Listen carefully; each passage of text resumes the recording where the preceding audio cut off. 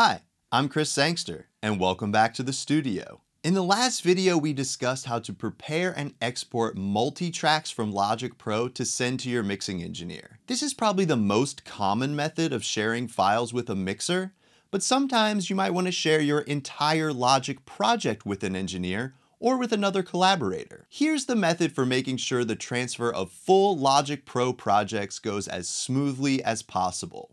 Again, with this method, the key is good communication. Definitely ask your mix engineer if they are okay with you sending a full Logic session to them for mixing. Not every engineer will want this.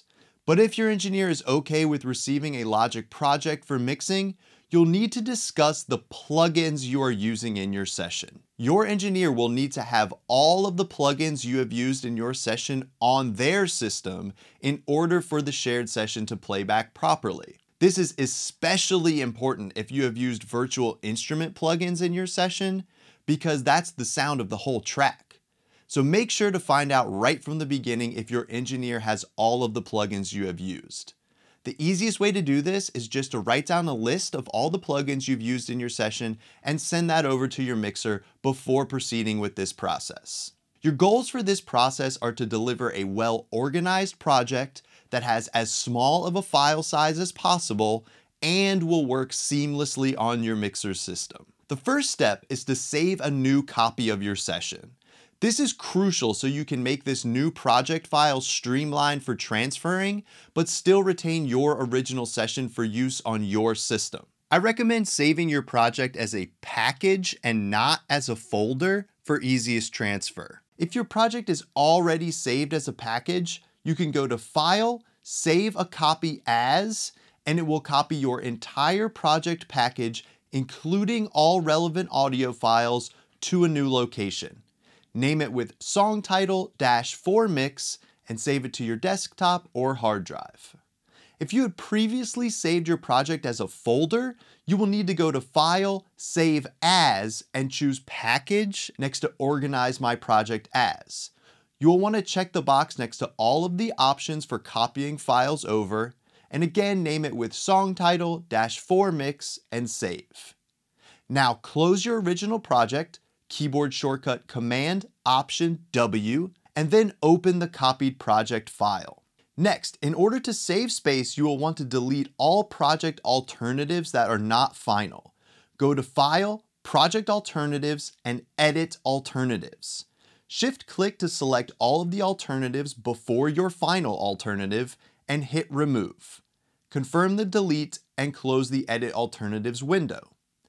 Next, you should bounce out your reference mix. This is a final bounce of the song from where you left off. Your mixer will want this as a reference to both make sure nothing is missing from the transfer and to reference while mixing. This is to make sure they are improving upon the sound and staying true to your vision. Select the entire song length with the cycle and bounce the project. Do this bounce in wave format with the same resolution and sample rate as the project. Make sure normalize is off and hit OK. Save this in the same place you have saved the project file so it doesn't get lost. At this point, you're ready to start organizing and cleaning up the session. Delete any unused tracks or muted regions.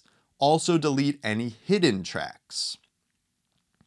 If you haven't done so already, it is nice to create markers for each of the sections of your song. You can do this by clicking the disclosure box at the top, then place the playhead on the beat of the start of a new song section and press the plus icon next to marker. Alternatively, you can play through the song, and when a new song section starts, you can press the keyboard shortcut Option' to create a new marker. Name these markers with the name of the song section, verse 1, pre, chorus, etc. Next, you should go through and name all of your tracks simply and clearly. Just like with the multi-track export, name them with the name of the instrument only and append with a number when it is a layered sound. To quickly switch to the next track while renaming, hit the Tab button instead of the Enter button when finished naming a track. This is also a good time to make sure your tracks are ordered logically. You don't have to go overboard with this, as your mixer will likely have their own methodology for organizing sessions, but it's nice to group similar tracks together in the edit window. All the drums together, all the vocals together, etc. Next, you will want to flatten and merge any comp files you have. This will help save on space and take out any guesswork for your mixer about which take you want to use in the final mix. One thing to pay close attention to when organizing your project is how you have routed and labeled your buses. This is the area where I find things can get very confusing very fast. Here's what I recommend. In the mixer window, scroll all the way to the right to view your aux tracks. Make sure they are all named according to the effect that is on them. Then double check that all of the created auxes are in fact being used in the session. Click on the input at the top of the bus channel strip, and if there are tracks routed to it, Logic will show them listed after the arrow pointing to the bus number. If there are no tracks listed after the bus number, the bus is not in use by any tracks and can be deleted.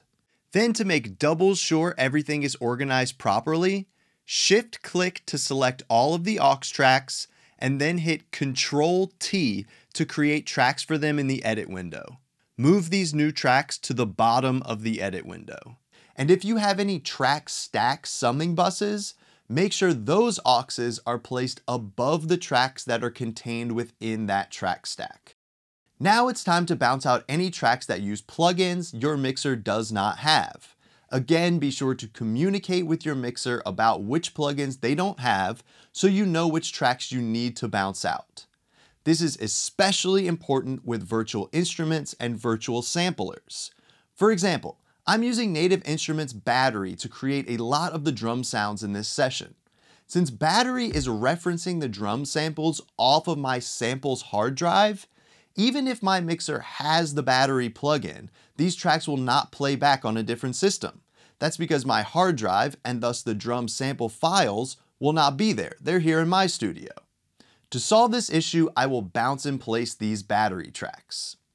Select the track header and then right-click on the first region. Select Bounce in Place. Name the track with the instrument type. Choose to delete the source since your mixer will not need that. Do not bypass the effects plugins. Do include the audio tail and file. Do not include the volume and pan automation. This option will print the volume and pan automation into the new audio file. We don't want this. With this option unchecked, the volume and pan automation from the original track will just be copied over to the new track in the edit window so it can still be adjusted. Make sure Normalize is off and hit OK. Then repeat this process for any tracks with plugins that your mixer does not have on their system. Once this is done, it's time to clean up the unused audio files to reduce our project file size. Go to Window, Open Project Audio. Keyboard shortcut for this is Command 8. In this window, go to Edit, select Unused. This will select all of the unused audio files still saved in the project folder. Hit Delete on your keyboard to get rid of them. After this, go through the list of the remaining audio files and pay attention to the location column. You want to make sure all of the audio files are saved in the same location that your project package is saved. If you find one that is saved somewhere different, right-click and choose Copy/Convert File. Then in the dialog window that pops up, save the file in the Audio Files folder of the project package. This option should automatically come up when you choose Copy Convert. Use the original sample rate and bit depth, WAV or AIFF for file format, no change for stereo conversion, and none for dither type. Then double check that the Change File Reference in Project Audio box is selected, as this is needed for Logic to change where it searches for the file, and ultimately it is what will make the track work properly on your mixer system. Now you have a well-organized and tidy session to share with your mixer. Have a final listen through of your session to make sure that everything still sounds as you intended and that nothing was lost during the cleanup process. For example, I noticed that this drummer kit track stack was not routed properly. So I wanted to fix that so my intended routing is sent to the mixer and there's no guesswork on their end. Then navigate to where you have saved the project package and your reference mix, select them both, right-click and hit compress. This will create a zip file that you can then share with your mixing engineer via whatever protocol works best for you. The great part about sharing your session like this is that your mix engineer can pick up the process right where you left off. Also, I find it's a great way for a mixer to better understand you as an artist and as a producer by getting an inside look at your session. If the process I laid out is followed exactly, I find sharing Logic Pro sessions to be easy and rewarding. So if you and your mixer both use Logic Pro, consider sharing your entire session with them. If you have any questions about this process, please leave a comment below. I'd be glad to answer them for you. Don't forget to like, share, and subscribe, and I'll see you at the studio next time. Thanks.